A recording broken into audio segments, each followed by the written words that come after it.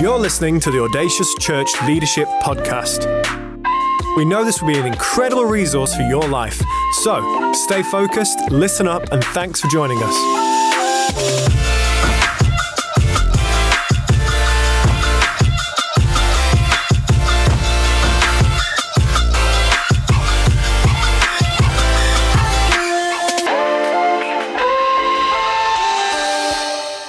Welcome everybody to an Audacious Leadership Podcast. You are an extraordinary leader. And so this session is about helping you grow, sharpen yourself, increase your capacity. And I'm looking forward to what we're going to do right now. My name's Paul Reed. I'm part of the team here at Audacious. And it is my privilege to lead us for a moment as we focus our thoughts and discuss about this subject, how to deal with conflict. How to deal with conflict. Two key scriptures to set us up for this session. 1 Timothy chapter 6, verse 11 and 12 says this, "But you, man of God, flee from all this and pursue righteousness, godliness, faith, love, endurance, and gentleness. Fight the good fight of faith. Take hold of the eternal life to which you were called when you made your good confession in the presence of many witnesses." John chapter 16, verse 33, Jesus says these words, "In this world you will have trouble, but take heart, for I have overcome the world." There's two types of people, or maybe two extremes when it comes to dealing with conflict. One end of the gauge, one end of the scale is those who avoid conflict at all costs, like a member of our crew was just telling me a moment ago. And you're the kind of people who perhaps, just like a lady who was on a train with me when we were allowed to be on public transport together. And it was a packed train, and I rode the train all the way from Bolton to central Manchester, which is about a 20-minute train ride. And when I got to the stop where I was getting off, I looked down to pick up my bag and realized that I'd been standing on her foot for 20 minutes. And she obviously was a conflict avoider, as she didn't say anything the whole time. And all she would need to do was just say, "Excuse me, sir, you just stood on my toe." But no, she avoided it at all costs. Maybe you're at that end of the spectrum, or maybe you're at the other end of the spectrum and you are up for a fight, always. And probably, more than likely, you're somewhere in the middle and kind of, visit either end every now and again, depending on the mood and the circumstances. But no doubt, for a leader, you have to know how to deal with conflict. And the reason why is because of the words of Jesus in John 16:33, in which he says, "In this world, you will have trouble." In other words, guys, there's going to be conflict. So as leaders, it's important for us to know how to deal with conflict, because we're going to have it, and also how to help others deal with it. Because many of you are not just leaders of others, but you're leaders of others. And so that means people are going to come to you, not just with their having conflict with you, but they're going to be trying to deal with conflict in the people that they're leading. And so I want you to listen to this session with that double application in mind. One application being how you as a person deal with conflict when it inevitably comes. But secondly, how you can help others in their dealing with conflict so that we can all become masters of this inevitable ingredient in all of our lives and leadership. 5 things about conflict to kick us off. Number 1, it's inevitable. Jesus said, "In this world, you will have trouble." And you need to just know that conflict is inevitable. It's going to happen. Don't be surprised. Don't feel like a failure. Don't, expect it all to be plain sailing. If you were selling white goods or stationery or just doing something that involved you and inanimate objects, maybe you could avoid conflict. But as you are people who work with people, it is inevitable that you will have to deal with conflict. Second thing about conflict is don't worry because it's not all bad. Number one, it's inevitable, but it's not a big deal because it's not all bad. I think sometimes we have this notion that conflict is a bad thing, and that's why we avoid it at all costs sometimes. But it isn't bad because number three about conflict is that it can serve a purpose. Think about, here's a few examples. A diamond is produced through pressure over time. A pearl is created through the irritation of a grain of sand. When things are welded or forged together, it's only in great heat that happens. But it's not bad because it serves a purpose. There's something strong about something that's been forged or welded together that couldn't have happened in a normal temperature. It took the heat of the furnace to create that bond.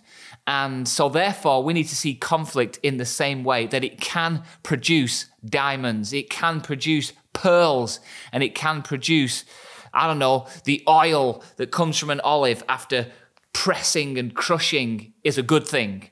So it can serve a purpose.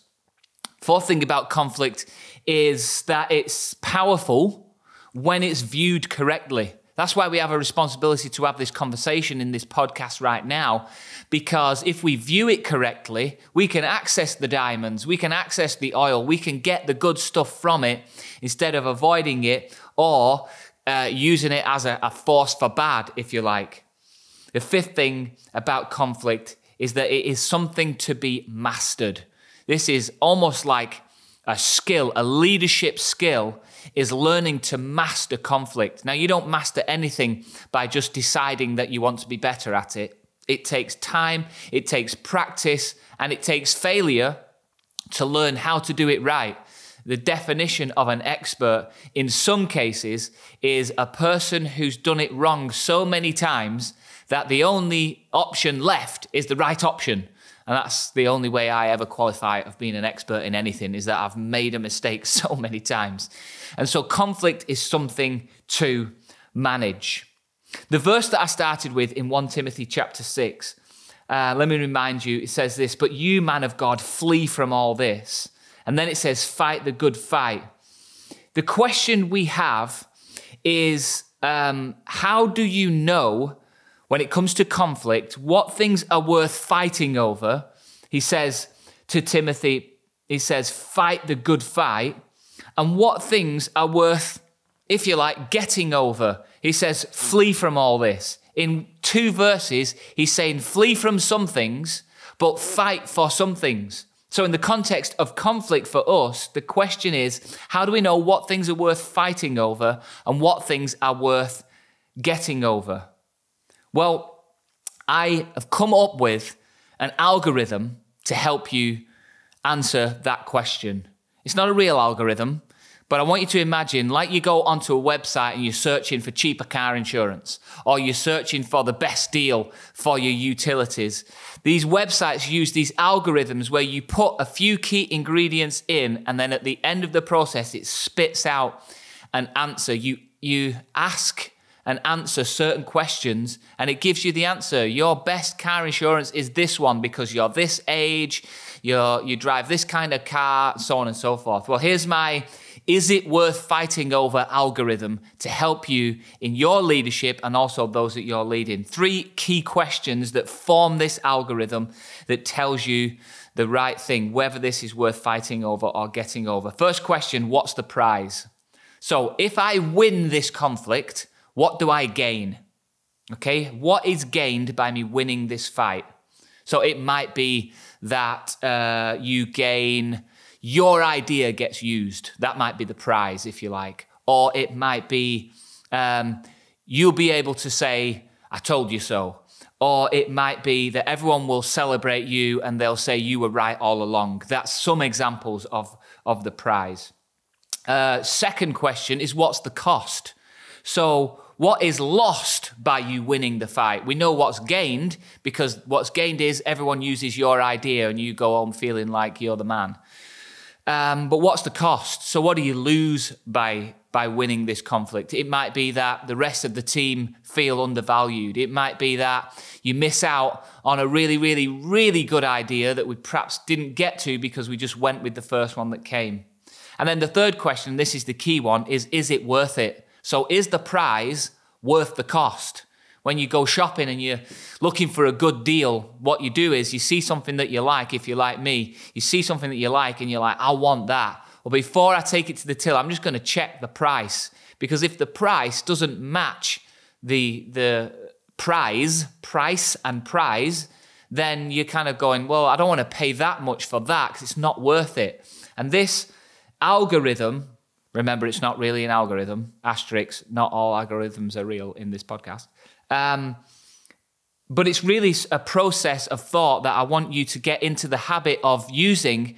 But this is especially good for when someone comes to you and they're in a conflict with maybe their family or some colleagues or some other team members. You can say to that person, hey, what's the prize? What happens if you win this conflict? Get them to think about that. And then you can say, okay, what do you lose? And then ask them the key question, is it worth it? Because the is it worth fighting for algorithm comes down to, is the cost worth the prize? And if it is, it's worth fighting over. And if it's not, it's worth getting over. That's trademarked at paulreedindustries.com. It's not really, I made that up, but there you go. Okay, so we know the algorithm. We know how we figure out if something's worth fighting over or getting over. What I want to do now is just highlight some causes of conflict. We already know that it's inevitable. We know it's not bad. We know it's something that can be used for good, and we know it's something we need to grow in. So perhaps if we knew the reason or the source, if you like, of the conflict, that would help us in answering those questions of what's the prize and what's the cost. So I've identified 3 things that are common causes of conflict that are not specific to a certain age group or a certain type of person, but in my experience over the last 20 plus years of working with people, these 3 things come up again and again and again when it comes to conflict. Here's the first one. Conflict is caused by unspoken or unrealistic expectations. When you have unrealistic expectations, it breeds disappointment and kills gratitude. Okay, so if they're unrealistic, it breeds disappointment and kills gratitude because you're rarely grateful for something that you expect. What that means is, in a leadership context, when you do something for the first time, everyone's really grateful. But when you perform well over time, people stop encouraging you. And it's not because they're not grateful anymore. It's just because they begin to expect that you perform at that level. If you want to stay encouraged, then only be good every now and again. And then people will always say, yeah, you did well. If you're one of those people who are thinking, oh, no one ever encourages me anymore, then just take some encouragement from this. It's probably because people are now starting to expect that you do something great. So you're probably hitting the bullseye every time. So well done. But anyway, unrealistic expectations breeds disappointment. People can't necessarily live up to expectations if they're really high, and it kills gratitude. But the other one is unspoken expectations. Sometimes it's not that it's unrealistic, it's just that a person didn't know. This happens a lot in the context of relationships. People have 2 different sets of expectations, but as they've never been communicated, it breeds this frustration and it's kind of simmering under the surface and eventually gets to a conflict situation where it explodes.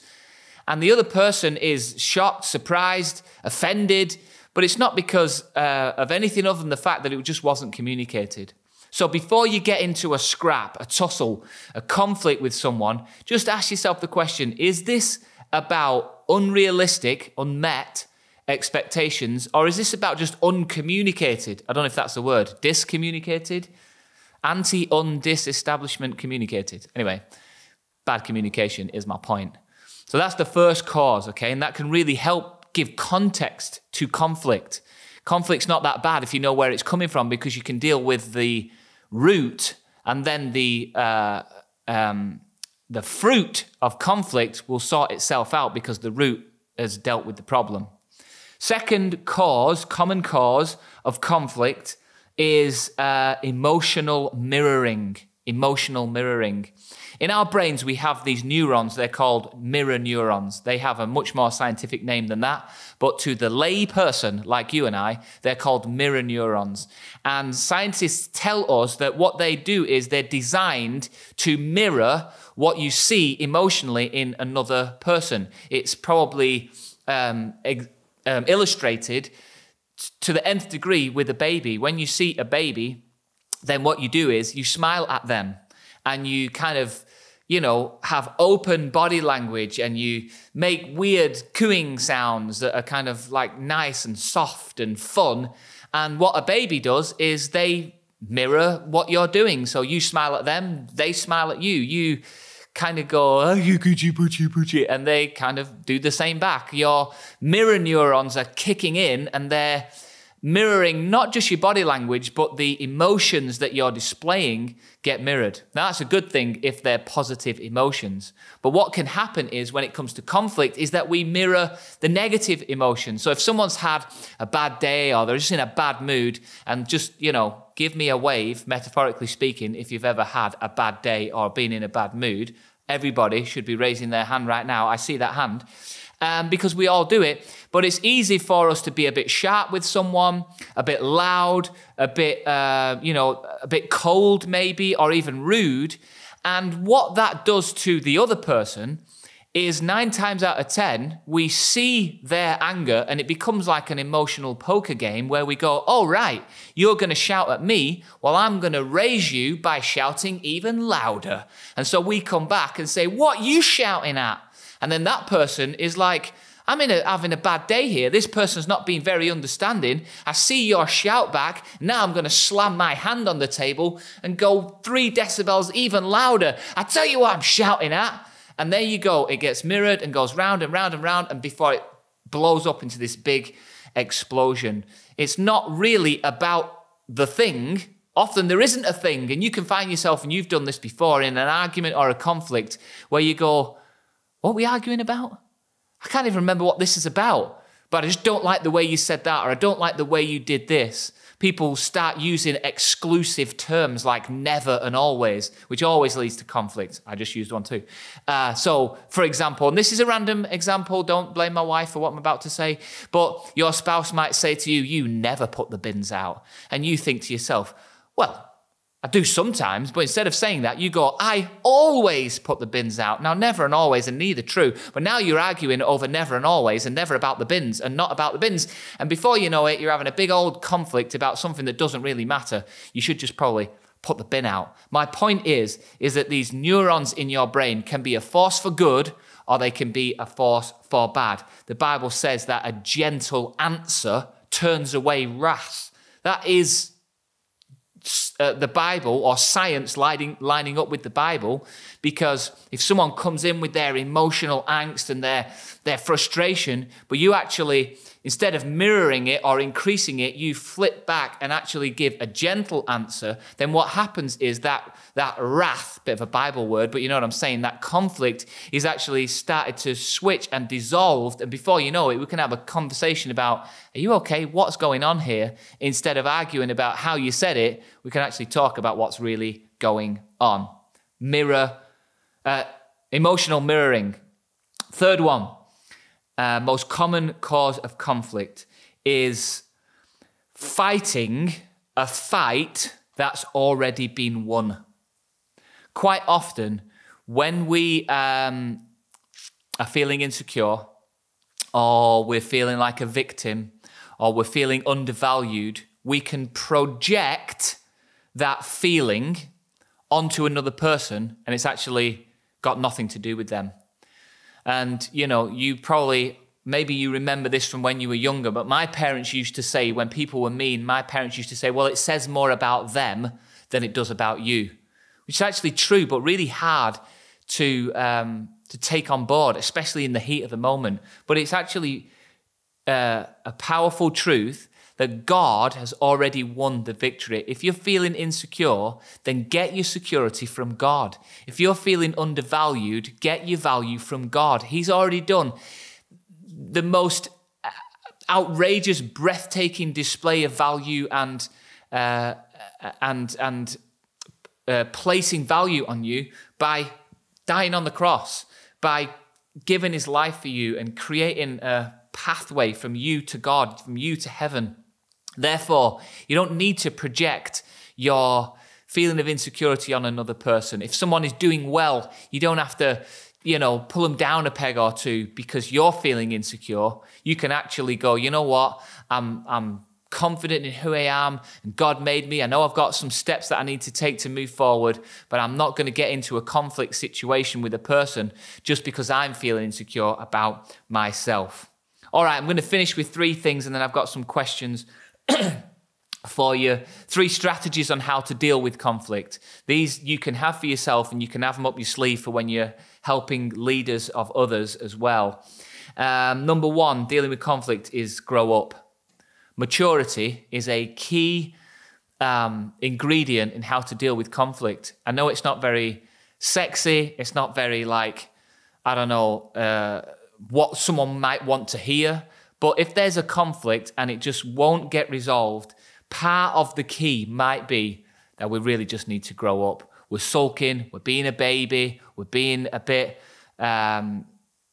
childish, and you'd be surprised how many adults still act like children. You'd be surprised if someone filmed you, how you as an adult are sometimes a little bit childish. So before you get into a conflict, if you want to deal with it, let's just say, is anyone being a little bit immature here? Do we just need to grow up?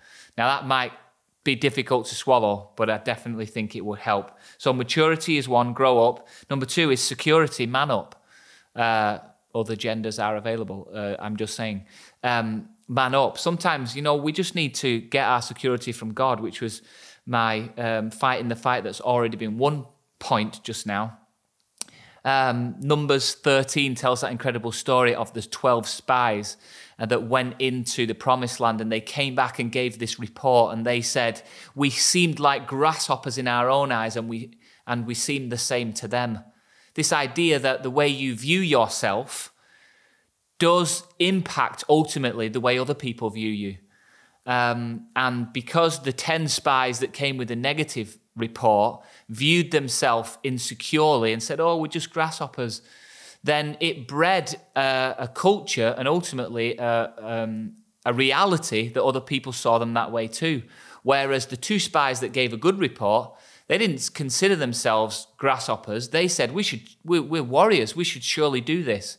And so sometimes we just need to man up, get our security from God. And the 3rd thing is look up. Is just get some intimacy with God. If you're trying to deal with conflict, just to make sure your head and heart is in the right place, instead of just assuming you're in the right all the time, get some intimacy with God, get some time with God and say, Holy Spirit, just illuminate to me where I'm being childish, where I'm being insecure, where I'm just trying to prove a point, where the cost is not worth the prize, because God will show you. He knows you better than you know yourself.